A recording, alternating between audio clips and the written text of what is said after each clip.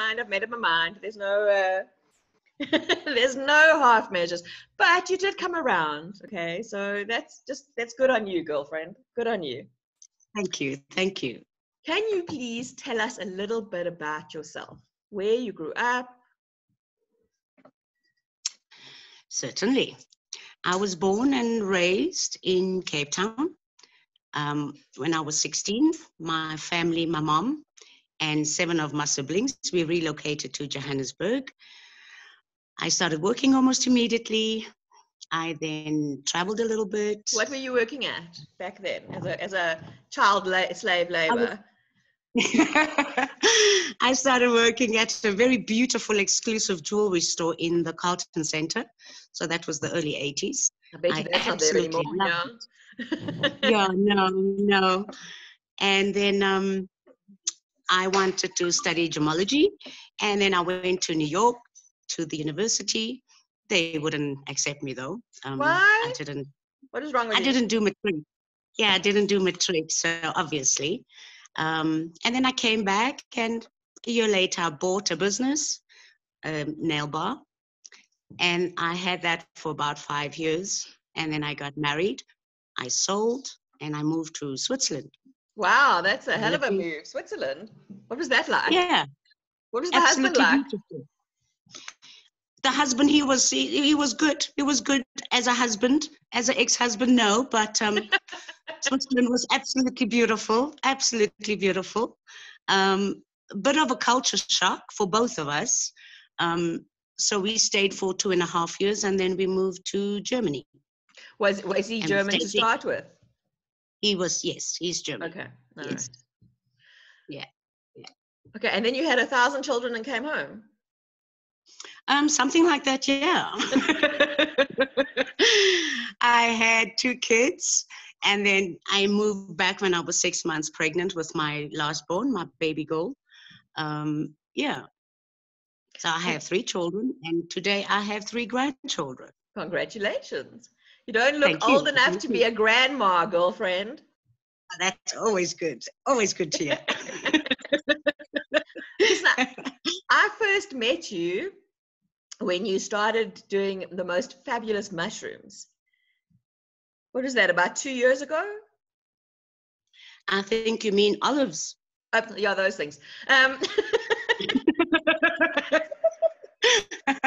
You started the mushroom thing, girl. Because of the mushroom pie. I was looking at the confusion on your face and thinking, why is she so confused? I mean, don't you remember? I was trying to figure out, do I let it slide and go along with the mushrooms? No, definitely don't let it slide. Call me on it, absolutely. It was definitely the olives, yeah. Yeah, they were delicious. So is that how you were you always interested in food? The passion has always been there, yes. And I started in 2010 where I did really catering, And then in 2012, I was retrenched and I started doing markets. And by pure accident, I started with spices. Okay, spices are fabulous. Yes. That's my main business, actually. And what I used to do when I first started, I would just buy spices and then repack everything into small little packets. It was so ridiculous. And then I started doing research, and then I came up with a label, and then I started making my own spice mixes from scratch, and that I still do. And so I started supplying a few stores and chefs and restaurants, coffee shops. Yeah. So then how did we get from spices to mushrooms, notice? How did we get from spices to olives? You're sticking to it, right? I'm sticking to my mushrooms. You know what it is? And we had mushrooms to start the week off, and then you were talking about mushroom stroganoff pies, and now I've just got mushrooms on the brain. Mushroom. Clearly there's fungus growing somewhere. Olives. How did you go from spices to olives? My sister used to bring me quite a few olives from Germany. I have 2 sisters that fly for SAA. And quite honestly, I didn't quite know what to do with it. And I ended up with a whole batch. And then I made a tapenade. Lovely. And my neighbors bought 2 jars. And the following week, she came for 10 jars. And the week after that, she came for 20 jars. And before I knew it, all of her colleagues were buying tapenade. And then I started supplying a little coffee shop in Cresta Center. And then from there, I moved to, my first stuffed olive I made was with cashew nut. I remember. And it's the one, that I those called... the mushrooms that I came to get from your house, right? The mushrooms that were stuffed with the cashew nut. Yeah, those ones. Correct, that one. And it basically started from there. And when I did a few postings on Facebook, it kind of blew up, which was fantastic. And you were one of the first people that came and bought. I remember you bought 5 jars. I did. So I kept going then. And then I started messing around with more flavors and especially herbs, fresh herbs. So yeah, that's how the mushrooms came about. Who was the cook in your family? Where did the love of cooking come from? Definitely my mom. Yeah, she's a great cook. She was a fantastic cook, fantastic, very difficult. She was a perfectionist. My mom was a fantastic cook. When I was a young girl, my mom had the knife skill, and I've never seen anyone chop onions as fast as my mom. And I used to think to myself, when I grow up, I'm going to beat you. I'm going to be as fast as you. No, my mom was a fantastic cook. Can you do the knife thing? Chop, chop, chop. Oh, yeah. I'm a bit of a show-off, actually, when it comes to that. No, I can't. I tend to do that. No, I cut my fingers when I start fart-assing around like that. I promise you, I think I cut myself every week in the kitchen. No, I have that too. I actually cut myself very badly 3 weeks ago. Really, really bad. So that was painful. And it's only now healing. Do we have blood marinated mushrooms? No. I'll tell you a funny story about chopping stuff up. My dad was quite a fussy eater. He was a meat and potatoes guy.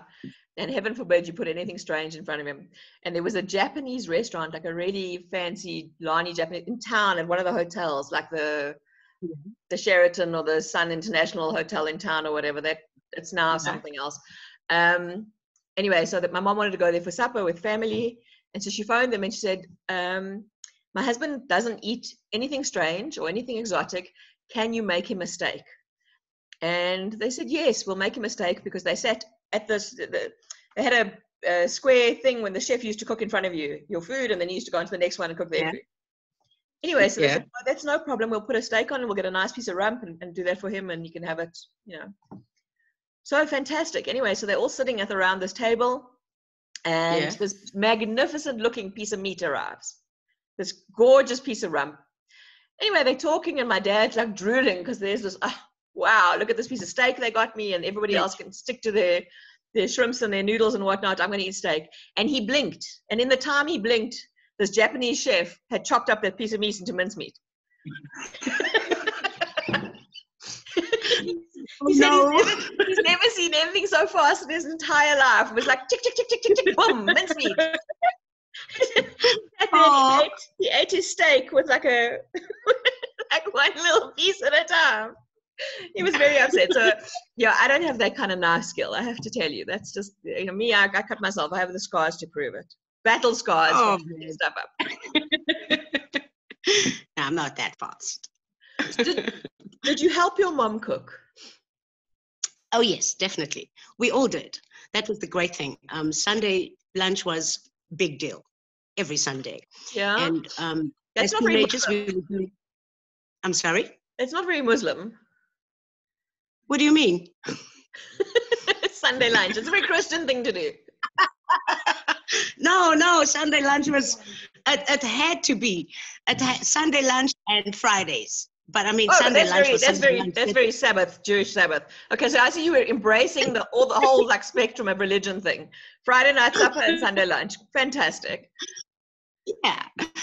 And we would obviously, as teenagers, we would go clubbing, and we would come back, and all of us would always be in the kitchen helping mom, always. Even when mom had catering jobs, we would always be in the kitchen with mom helping. So we went clubbing. Yeah. Is that the But night I was before or in the morning? That was in the morning. Sometimes night before as well as in the morning. So how do you go clubbing and then get up early to help mom in the kitchen? That's just like a misnomer. No. You basically, from the club, you walk straight to the kitchen. That's how we did it. Because mom wanted to know, mom wanted to hear all the stories as well. So that was great. You I have 5 sisters. Oh, no. Mom was very cool like that. Did you go out as a group with your sisters? Heavy discipline. No, we had to stick to the curfew. Yeah, 5 sisters. So, of course, mom wanted to hear all the stories, So, and that was fun. What time did you have to be home? 3, 4. Holy cow! How old were you? 17. My God, my dad told me to be home by midnight when I was 18. No, but come on now. We had, with all the sisters and my brother, even though he was younger, but we had our friends, we could never go by ourselves. It always had to be a group. So we had friends in the neighborhood. So, yeah. Okay, no, so that was you arrived cool. en masse. You were like this roving party all by yourselves. That's amazing. No. When you came from the club, you didn't dare say you were tired. No. You did your Sunday chores and you helped in the kitchen. But it was fun. Then mom would play music and she would get to hear all the stories, who we met, who we didn't like, who we liked. Yeah, so it was great. And what did we cook? Oh, that was fun. It was always as if there was a celebration. So there would be your roast, leg of lamb, chicken roast, your yellow rice or savory rice, and then a curry, either chicken or mutton, and then all of the vegetables, of course. And there was always dessert, jelly, bread pudding, sago pudding, depending if it was winter or summer. And late afternoon, my mom would always bake bread. So for dinner, we would have hot buttered bread and sometimes with cheese. Not necessarily. We didn't always eat on a Sunday night because lunch was always really a feast, an absolute feast. We would have 3, 4 different dishes at a time. Wow. So, sounds fabulous. Yeah. My dad used to, sorry, I seem to be talking about him tonight. I don't know why, but the stories that you're telling me about family meals kind of inspire me. His mother-in-law, his late mother-in-law, he used to adore her. And she would have like the whole family for dinner on a Friday night, but they didn't really have money. So what she would do, and it's funny because I've started doing it and I realized that where I got the idea from, and it's fantastic. She would make all the starters. Like in those days, you had to like pluck the chicken yourself and, all of that kind of stuff. Yes, so she would make loads of starters. She would bake the challah, the kitka bread for Friday night. And then she would make the chopped liver. And Jewish food is very rich. So, and then she would make chicken soup, but she would put the chicken into the soup whole, which is exactly what I've started doing.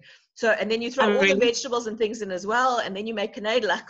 Kneedlach are those dumplings that you put into the soup, and they are quite cheap. Oh, yes. So she would make all of that, and then she would fill them up. So with the starters, so they would have the chopped liver and the chopped herring or whatever, and then they would have soup, and then everybody would say, "Oh, we actually, we can't eat supper. We're fine." And that was her plan. Her plan was to make sure that there was nobody was going to eat, anything further. Because in the meantime, she'd roasted the chicken, because the chicken comes out cooked from the thing, and then you just pop it in the oven and roast it with a bit of chicken fat and the potatoes and onions and whatever. And then there was lunch for Saturday, everybody for the family. So they used to, and then whatever was left over, she would like make into a stew because in those days chickens were actually big and they weren't like these little scrawny things you buy today. So she could actually make it last. So they literally would feed the family for the entire weekend on the supper that she made for Friday. Wow. And that's how she used to make, I don't know how they do that today. I mean, you can't make food stretch like that anymore, but she used to, and chicken is so succulent when you do it that way. So now, like, I make chicken soup for my clients, and I cook the whole chicken, and then I roast it afterwards with potatoes and onions, and I give it to my mom to feed Oh, herself, very nice. husband, and the carer. It makes life easier. So and the chicken is But succulent. that sounds lovely. Yeah, Yes, but I just do. I hearing your do that as story, well. just hearing your story about cooking with the family, I think that's so amazing. Is there like a tradition Yes, like that in your house still? I mean, do you guys still get together? All right, lockdown aside. absolutely. Absolutely, absolutely. We have Eid. My sister, where I'm at now in Florida, she's a great cook herself. She doesn't like being alone in the kitchen though. So we just need to be around, sit around, and she makes fantastic cakes. And so we still do that. And especially when it comes to our celebration Eid, we tend to cook together. Yes. So But that's great. what about this, the family lunches on a Sunday or the Friday night suppers and stuff? Does that still happen? Oh, yes, that still happens. Sunday lunch. Sunday lunch, not every Sunday, but yes, the occasional, let's get together. We did that a few weeks ago where we all bring something and then we end up making the main meal together. For instance, my sister made biryani, and then we come really early in the morning as well. And then we help her do that, because everything needs to be done separately. So yes, we still do the cooking together. Because we're not jolling at nightclubs anymore, are we? Damn it, no. Shucks. This lockdown, never mind, but getting old is a bitch, isn't it? Yeah. Tell me about it. Why do we trade as Sherry and not Soemaya? Sherry's a nickname. When I first came to Johannesburg, believe it or not, people couldn't say my name, Soemaya. And my friend, colleague at the time, she then changed my name. She just could not say Soemaya. And she called me Sue for 2 days. And then she said, no, that doesn't suit you. I'm going to call you Sherry. And that kind of stuck. Okay. Because now we have no problem calling you Soemaya, apparently. There we go. So tell us about some of your signature dishes. First of all, tell us about the different kinds of olive mushrooms that you make. Okay. There's one that I do. It's the Mediterranean, where I use a lot of fresh herbs and the garlic, and I'm very generous with the olive oil. That one I've now started calling the Melissa olive. There's a lady at 27 Boxes, and every single day she would come for that particular one. So that is the best seller at 27 Boxes. And then the stuffed garlic and stuffed cashew nut. I do very well with that one as well. And then I discovered a different one, acha olive. Oh, wow. People go that sounds crazy. Interesting. Yeah. It's not as hot as you would think, but it has a lot of garlic and it has your acha mixture of masala. And I do that with the pitch black olive. And then I have a creamy jalapeno mayo. That goes really well on the sandwich, and I use the pitch black olive that is sliced. Every week I haven't done olives now that I'm back. So I've been doing food mainly, but every week it would be a different olive that would sell really well, for the weekend. The last one I did was a kalamata in a cranberry vinaigrette. Oh, wow. That sounds yum. Yeah, with nuts. And that one did really well.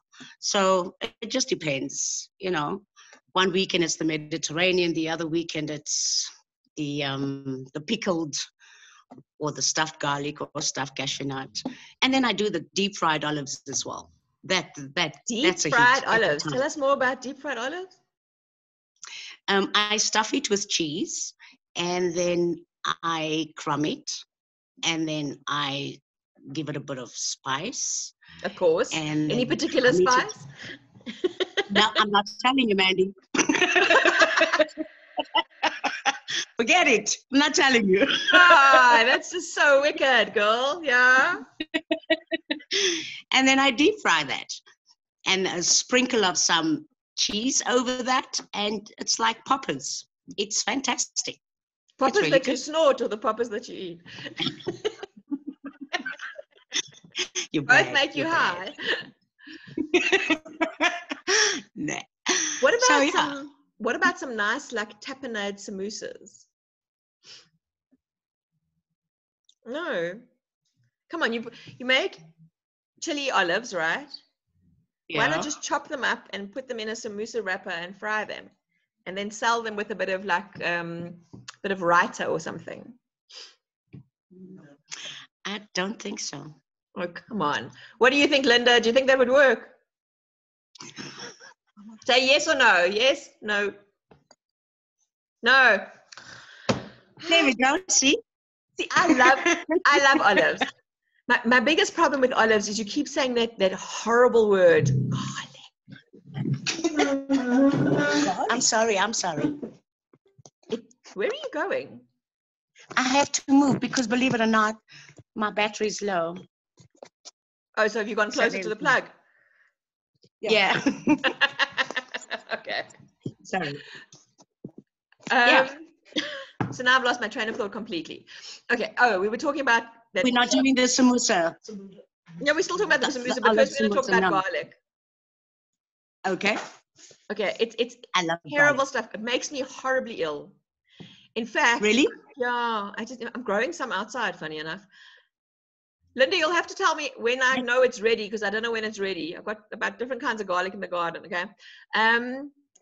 But I don't actually eat garlic. In fact, I went out for lunch with my mother the other day. We went to an Italian restaurant, and you know how they bring the stuff to the table? Garlic and parmesan and chopped chilies. And the garlic, yes, and it was all, obviously fresh garlic.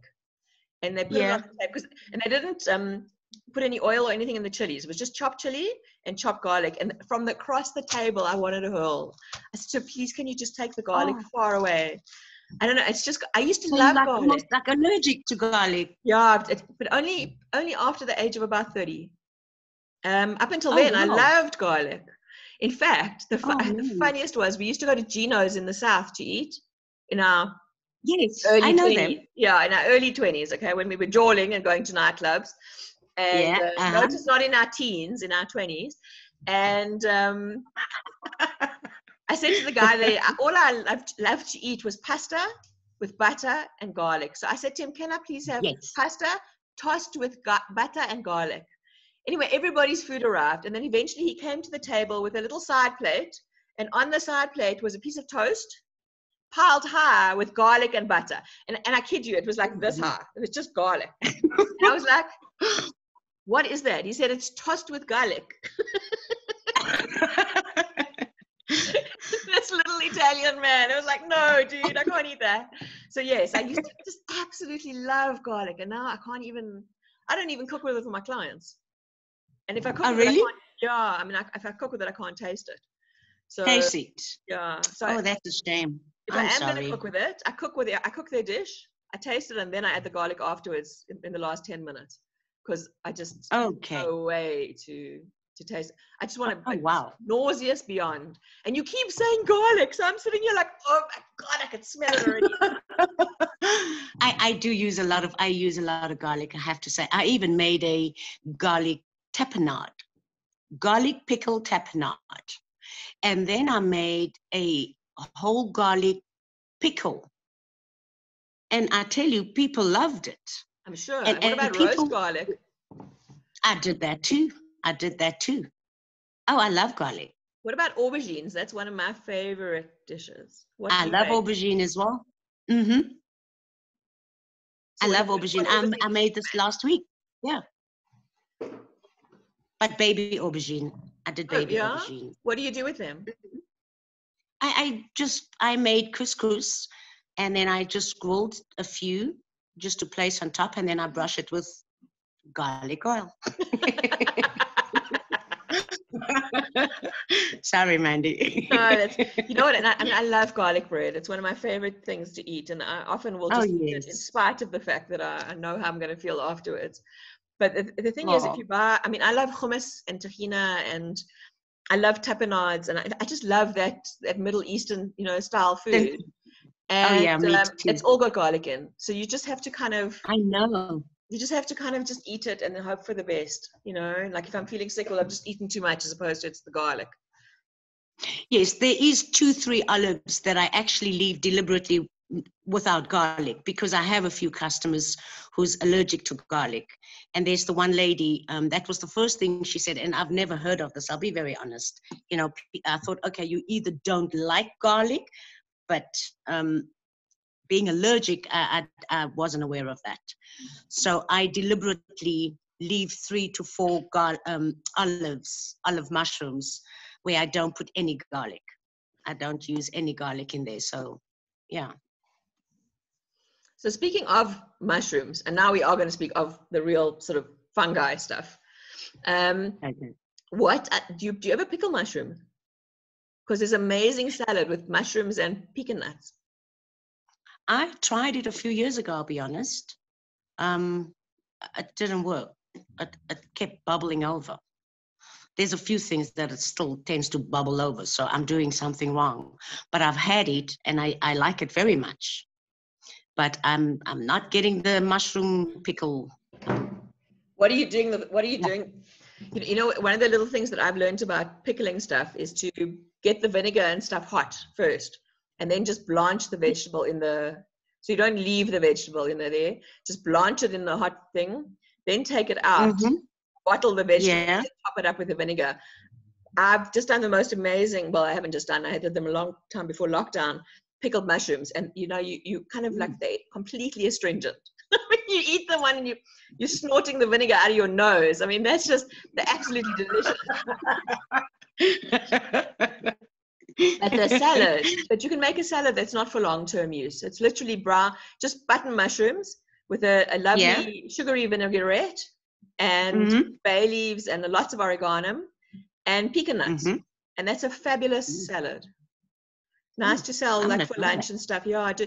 I don't mind if you put it at Sherry's Pantry. You notice that I gave you the recipe. I didn't say I'm not telling you what the spice is. Thank you, Mandy.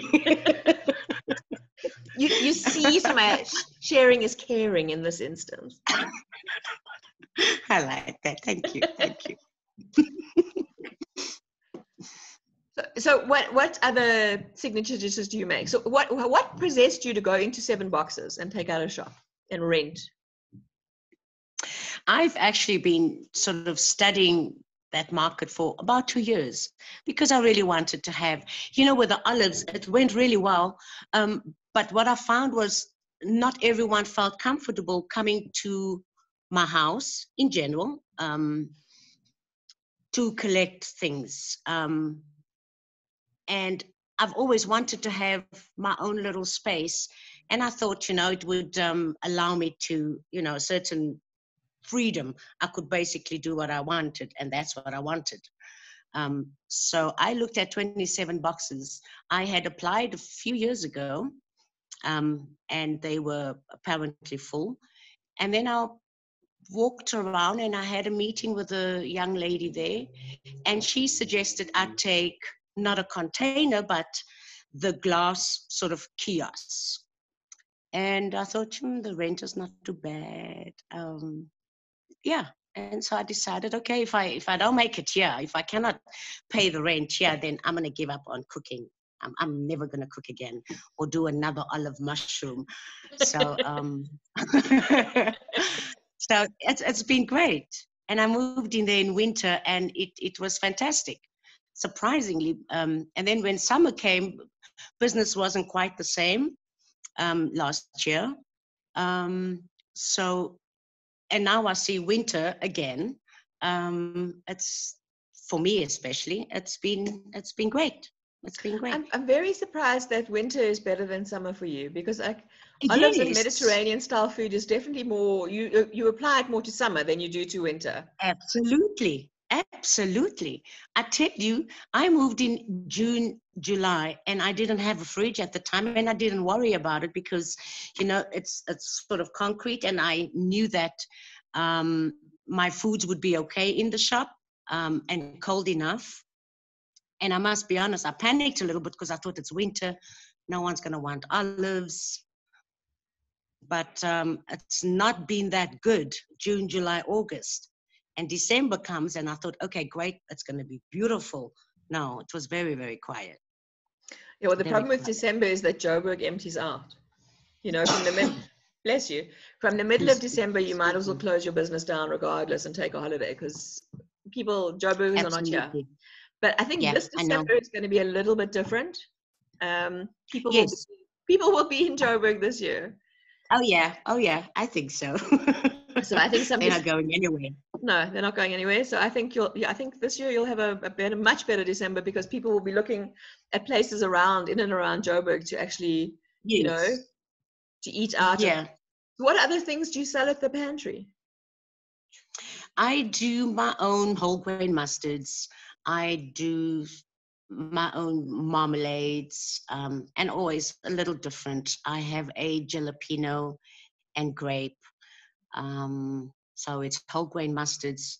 I have spice rubs. And then jalapeno and grape. Sorry, I'm just coming back from the jalapeno and grape. Jalapeno and grape what? Like marmalade. Wow, okay. Yes. Yeah. So can a person come and stand at the counter and taste everything? Would you get a little most weekends, yes, most weekends. But after this, with the corona and everything, things are a little different. So I tend to not do that. And even now, I have to have everything covered. But of course, I do tastes. Last week, I gave out the mini mushroom pies. So not really under normal circumstances, I would have all my olives out, and absolutely you could taste, and my spreads and jellies and marmalades and mustards, and yeah. So how do you balance the time of working in the shop and working in the kitchen? I mean, are you spending a lot of hours after hours making stuff? Yes. Yeah. That is why I've been back now 5 weeks at 27 boxes. And I started off where I go in on a Friday because we work on a Sunday as well. And normally most of the other tenants, they are closed on a Monday. So I've not been in during the week. I go strictly on a Friday because it gives me, I've had orders and things. So I take the week to prepare. Otherwise it was killing me. You know, working during the week and then it's quiet, of course. And then working till 12:1, you know, 12:1 in the morning preparing. And then you come back Friday from work and you've got to start all over, you know, so that everything can be fresh. Yeah. I get that completely. What I've found is like right through lockdown, I still carried on making meals for people and sort of delivering it. So I would do the shopping, get the orders on a Monday, do the shopping on a Monday, do the cooking on a Tuesday, and then pack everything and deliver on a Wednesday. And I found like by today, I'm finished. I'm absolutely exhausted. Absolutely. The adding to that is because Gogo wasn't here for that, you know, up until 2 weeks ago. I was doing the washing up as well and cleaning up and cleaning the kitchen, putting everything away. You eventually don't know who your name is. You're like, what am I doing? And you work more money than you did before. It's crazy. And then my friend Nikki said to me, why don't you send Martin to fetch Gogo on a Tuesday morning and then take her home Tuesday afternoon? And at least you've got that backup to help you on a Tuesday. Yes. I can't tell you how much it's changed my life. We are finished cooking by 3:00. The kitchen is clean by 4:00 and Gogo is gone. I mean, it's just amazing. So I try and break the back of the cooking on the Monday, so that on Tuesday, all we really have to do is finish up and make all the starches and the sauces that go with the food and stuff. But everything else is, and then just pack everything and label it. But it's absolutely changed my life that I'm still a human being by Tuesday night. Otherwise, I'm like crawling, you know, and then you get out of bed on Wednesday and nothing is working. Everything hurts. Yes. Shame my sisters, my family, sometimes when I visit, I tend to then just pass out. And then because after 2 weeks or 3 weeks of, you know, working 4 nights a week till 12, 1, 2 in the morning, and then it takes me a while to obviously shut down. Yeah. So you end up going to bed 3:30, you know, and you've got to be up early in the morning. So wherever I go, I pass out. I absolutely pass out. And I don't have the help, unfortunately, not anymore. So yeah, I'm all by myself. My sisters, they help me, yes, but I mean, they can't be with me every single day. So yeah. So yes, sometimes 3 weeks ago, they had to talk to me. I said, this is not worth it, you know. I'm going to bed late. I'm exhausted. I'm not making money. Whenever I make money, I've got to buy stock, and I don't want to buy stock. I'd like to buy a lipstick. I need shoes. I need boots. but I do enjoy it. I do enjoy it. I know that. I know that feeling. I've actually worn more lipstick during lockdown than I have in the last sort of 10 years. Because not tonight, but normally for Zoom sessions, I put on some lipstick and I put on makeup, and then some. Actually, my lipsticks are running out. It's like the first time ever. I've had them for years, and now suddenly I've worn lipstick every night for like the last. I think I've done about 40 Zoom sessions now, so it's a bit crazy. I have to go and buy some lipstick. Oh wow!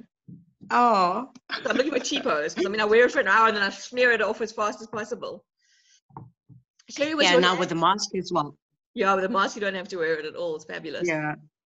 Was your landlord okay during lockdown? I mean, what kind of arrangement did you make with him? Me? Oh no, the shop landlord. 27 boxes, you mean? Yeah.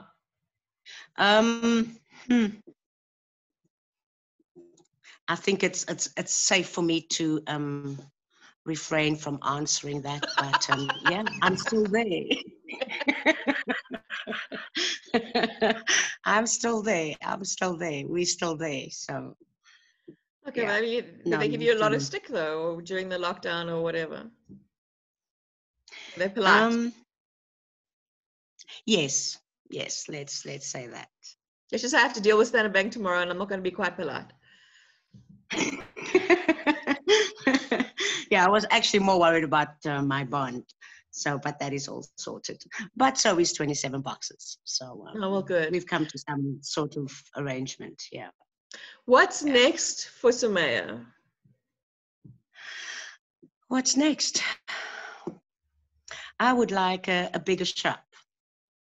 And then I would like to have some help where I could perhaps, sit back every now and again and enjoy the coffee, and say, have you finished the quiche? It's time for the chicken to go. I think I'm going to be doing this for a while. Yeah, we'll see next year. So next year's around the corner. It's actually coming very fast. Very, very fast. I know. It's scary. Besides pies and stuff, do you sell any sweet baked goods in your shop? Yes, I started baking weekends as well. That's the other thing. Today I made some puff pastry, so I'd like to fill that with some nice berries. And make your own puff pastry? No, come on now. No, because I was like, shit, you're Wonder Woman. If you're making your own puff pastry, you are absolutely Wonder Woman, because I would go and buy mine. There's no way I'm going to make it. I used to, but you stand for 3-4 days and then you get 16 pies out of that dough. Do you know what? My mom used to make her own, strictly. My mother used to be very sticky about that. So my mom made her own puff pastry, all pastries. But no, I can't do everything. But I do buy it from a lady that makes the different pastries. So I get puff pastry from her. So, and I'm very happy with it. So yeah. So. I was going to make biscotti today. I got this fabulous recipe book from Strake called Out of an African Kitchen or something. From this fabulous, it must be very expensive, luxury camp in Kenya on the Masai Mara there. And one of the recipes in the book is this beautiful almond biscotti. So I had it in my head today that I was going to make almond biscotti. So what did I do? I stayed in bed all day. In bed. Yes. Good for you. I stayed in bed. I kind of started lining up. I was working. I promised I did a bit of work. I lined up 3 of next week's speakers. But the rest of the time, I actually either slept or watched Netflix. It was absolutely fantastic. So tomorrow morning, I'm going to have to try and make these biscotti because they look amazing. And you keep it in the freezer. If you want them, you just slice it off and put them in the oven. Oh, really? Yeah. Maybe you can share that recipe with us? Well, I don't know about that because I've already shared one with you and you still won't tell me what spices you put on the deep fried olives. So... We'll talk later. Yeah. What's it worth? There are actually a couple of nice recipes in that book. I think you'll enjoy it. I'll show it to you. Okay. In fact, I'm trying to get the lady who did the cookbook here for my book week. We're doing a book week in August. And I'm going to try and get her from Kenya on Zoom to talk to us because it's a lovely book. Nice. Yeah. And all the chefs are in it, all the Kenyan chefs, and what their specialties are. And they've got their own, Linda, you'll love this. They've got their own garden. In fact, let me show you. Hang on a sec. I'm coming. I'm not going far. I'm right here.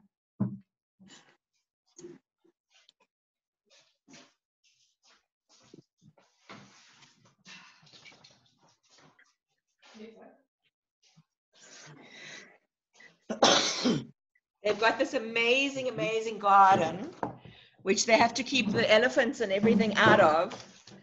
And elephants, honey badgers, and all those creatures that crawl in underneath the ground.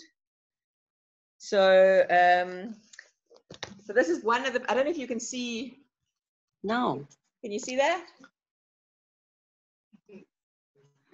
Do I click on? No. Just look on the computer. I don't know if you can see it. Are you looking on your phone? Might be a little small for you on the phone, but yeah. Okay, let's try this. So that's their like greenhouse with their herbs. But the garden is just wow. Let me see if I can find the garden picture. Oh yeah, look here. Here's a picture of the garden. I can't see anything. And it's just amazing. So what I'm going to ask them to do is, if I can do a talk with her, I'm going to ask her to actually show us, the pictures and screen share the pictures. Yeah. But yeah, he has that biscotti recipe. It looks absolutely divine. So yeah, so there's some very nice recipes in here. So it's called Out of an African Kitchen, Recipes and Stories. And they tell you all the stories about the place and same place that they took the photos for Out of Africa. So yeah, I really enjoyed reading that. I don't normally read. My mother reads recipe books in bed. I don't do that. And last night I was lying in bed and I read the recipe book from cover to cover. So I'm thinking like, who am I and where's Mandi? What have you done with it? I am my mother's child. Apparently. I realized that many years ago when I was about 30 and I was in my shop and I started shouting about something, and every word that came out of my mouth, I thought, shit, I sound just like my mother. That's exactly when you realize that you are your mother's children. I think we all have those moments. Oh God, I sounded just like my mom. So Soemaya, I'm going to ask you for one parting shot, and then I'm going to let you go. And well, you can't drink alcohol, so I'm going to let you go and have a cup of tea to calm down. Okay. Thank you, Mandi. Are you less nervous now? Yes, I am. Yeah, you Thank see, you. It's fabulous. What about growing and selling some herbs at the shop? I absolutely want to do that. I had a chat before the lockdown, of course, with our nursery upstairs. Okay. Yeah. But then, the lockdown happened. So is the nursery still there? Yes.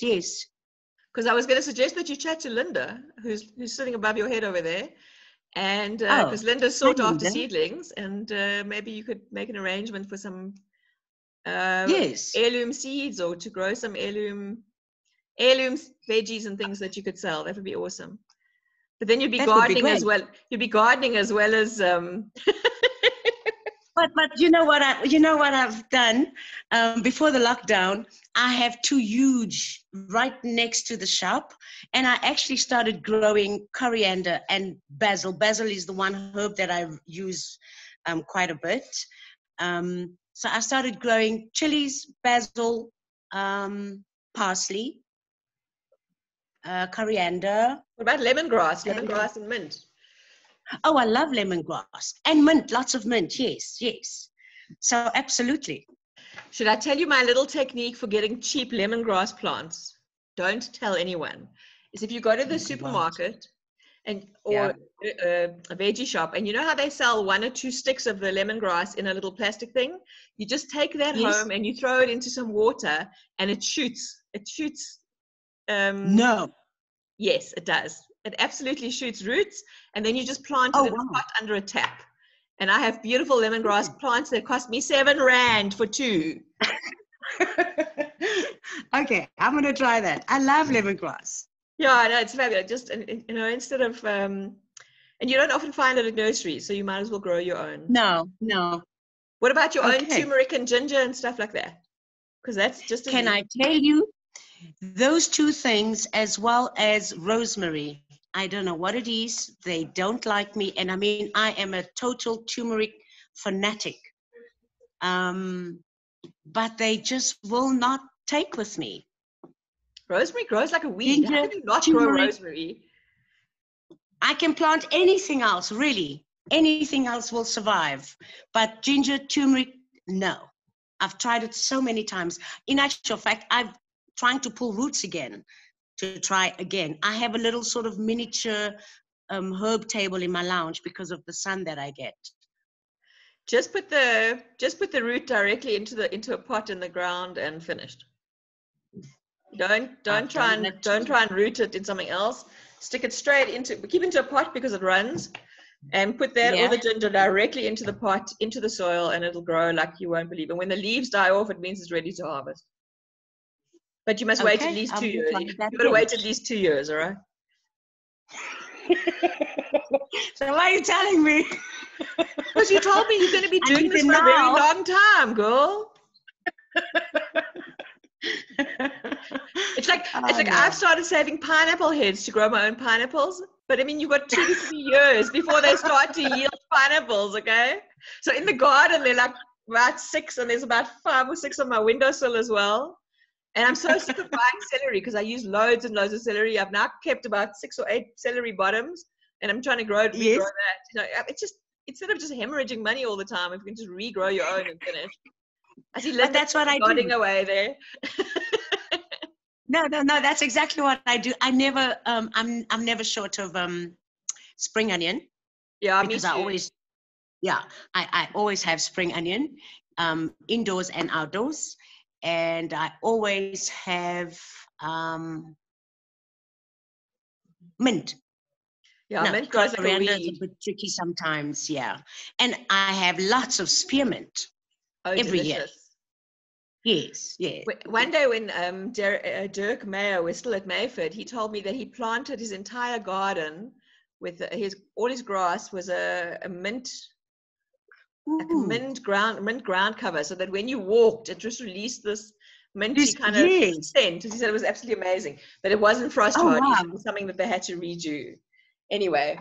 Oh wow. Soemaya, what are you making this weekend in case one can actually get to 27 boxes to come and buy something? I've done some sort of Mediterranean pastries, and I have chicken curry. I've had a few people ask me for that. And then I have the different pies, steak pies, butter chicken pie, chicken mushroom, chickpea salad, and what else? And halloumi. Yes. What about halloumi? I'm known for I do a marinated halloumi. Oh, nice. Yes, it's delicious. Absolutely delicious. Do you do any marinated tofus? No, cannot tell you why, but I'm going to start again. A while back, I had perhaps a bad tofu dish. I did not like it. And so I thought, I'm never eating this again. And I'm pretty easy. I will try almost anything. So I will experiment with some tofu, yes. Well, if you go to the little Chinese shop at Carrera Center, they have fresh tofu that they sell you at they sell it at the bucket. It's very inexpensive. Like 20 rand will get you like a kilo of the stuff or something. And then what we make feta, like a feta cheese alternative with it, just olive oil and lemon juice and oregano and stuff like that, and you just let it marinate, and then it's very nice in salad if you don't want to eat cheese. Anyway. Ooh, okay. I'll mess around with it. Go for it. That's exactly. I get quite a few things from that store. Yeah, and it's when they have. I supply the other store. Flour and nut. Yeah. Yeah. I like I those supply boys. them. Aren't they just lovely? It's so funny. I walk in there and they'll say, "Where's cool. Mom?" Because we always go shopping together. Or she'll go in and they'll say, "Where's Mandy?" It's very funny. They are lovely. They're so lovely. But I supply them with spices. So. Oh, fantastic. Well, guess where I'm coming for my spices next? I didn't know you actually sold spices, and now I know it's fabulous. Yeah. Do you make dukkha? I've made, yes. Because the recipe for dukkha is in this African cookbook, and I've never seen it before. So it's nice to actually have a recipe on hand now. Yeah, it was so weird. I had made it 2 days. I had it in the shop for 2 days. And then a lady went into the bakery just opposite my shop. And she came out, and one of the boys from the bakery came out and asked, "Do you have something called dukkha?" I said, "Actually, yes, I do. I just made it 2 days ago." So she bought a few jars and some other spices as well. But I do. Yeah. Fantastic. Soemaya, Sherry, it's been absolutely fabulous chatting to you. Thank you for joining us this evening. I'm glad you got over your stage fright. Everybody else is here. Thank you for being with us. There's nothing tomorrow, but on Saturday morning, we are chatting to Executive Regional Chef Fernando Roman, who is in Bangkok. He's the regional chef for a chain of hotels in Thailand.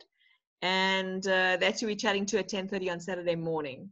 So please join us then. And everybody else, have a fabulous evening. Lovely to see you all. Have a great evening tomorrow. See you on Saturday. Bye, guys. Bye, Soemaya. Thank you. Bye-bye. Bye-bye, Mandy.